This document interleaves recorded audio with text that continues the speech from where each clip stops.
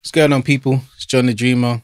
I know it's been a long time since I've come through with some tutorials, but I'm here to say I'm back. I just want to give a big shout out to everybody that's been subscribing, leaving comments. I've read some amazing things, man. It's been really nice to see that the community is receiving the content I've been making and that I've actually been helping people. It's really good to see and it gives me a good feeling. So I'm going to keep making some more videos for you guys and I hope you enjoy them. Anyway, let's get into the video at hand. Today's video is where can you find some nice free drum kits?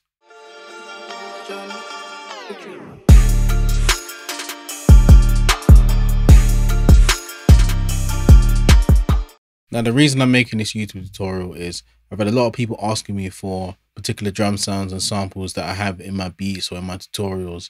And they've asked me, what's this hi-hat from or what's this kick from?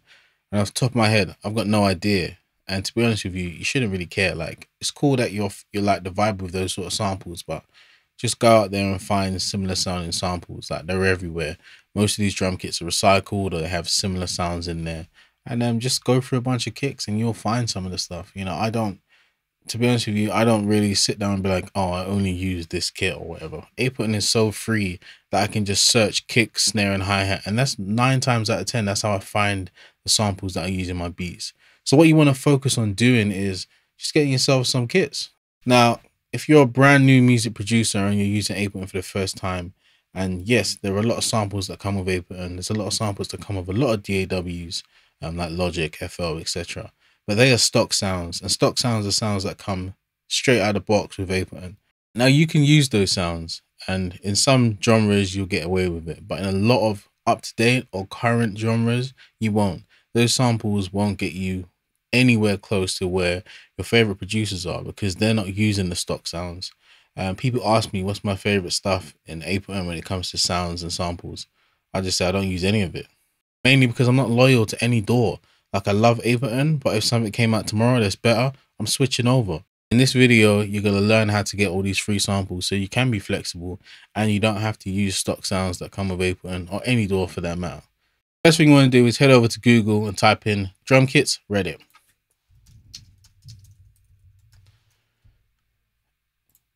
What you'll find here is a massive community of music producers, sound designers, and a bunch of other random people that contribute drum kits to this community all the time. So people will find a bunch of sounds or make a couple of sounds or change a few sounds or whatever they're doing to process these sounds. You can find them here, and you'll see there's 163,000 members and almost 500 online, which is a lot of people. So I've been coming here for years, and let's see what we can download today. What I usually do is have a little look through stuff and I see the comments. Usually the ones with the most comments have a lot of good sounds in there and people give you some advice whether you should download it or not.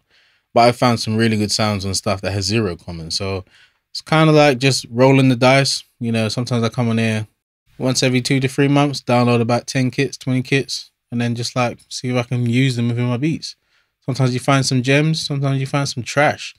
And when I mean trash, I mean real recycled stuff. Like, you already have 5 versions of that snare already, and it becomes frustrating, but it's part of the game. How you got to see it is you didn't pay for this, so you can't really complain. So I've just had a look at this kit here. It's got 6 comments on it. Let's check it out. What have we got? Actually, really nice, clean, solid kit. Sound is usable, which is rare. So read the comments, guys. There might be some good advice here. Top quality kit, great drum kit. So let's download it. You know, I'm sold. Let's click on this. Google Drive link. It's a zip. Right, so once you've downloaded your drum kit, it'll most likely go to your downloads folder, just like anything you download from the internet. And what you can do is unzip it. Just double click on it usually, and you should be able to unzip it and have a folder like this. So this has some 808s in it. You see it's quite a few, a couple of claps, and so on. So let me give you a quick tip now. File management is everything. Nothing worse than making a really good beat, emptying your trash and deleting all your downloads to realize that all your drum kits that you've been downloading were in your downloads and now you've lost all those files. Especially as these Reddit drum kit links, they don't last forever and they die quite often. What you want to do now is go into your documents and make a folder called drum kits. After that, right click, make a new folder, and I like to do it by the year.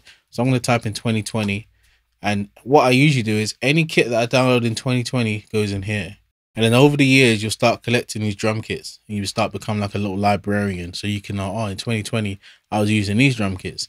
In 2021, I was using these. So sometimes like the sounds change within hip hop or any other genre you're making. So sometimes when you want to tap back into an older sound, you can now go into those drum kits from that year and access the samples that were being used during this time.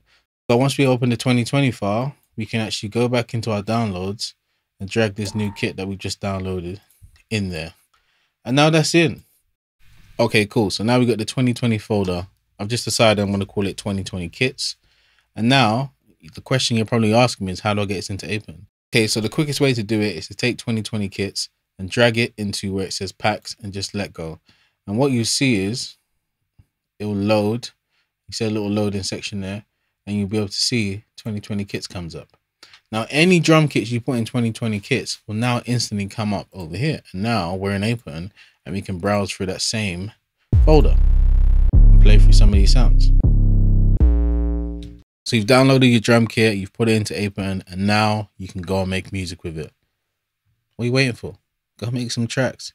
This has been John the Dreamer. Make sure you like, comment, subscribe if you enjoyed this tutorial. And I'll see you in the next one.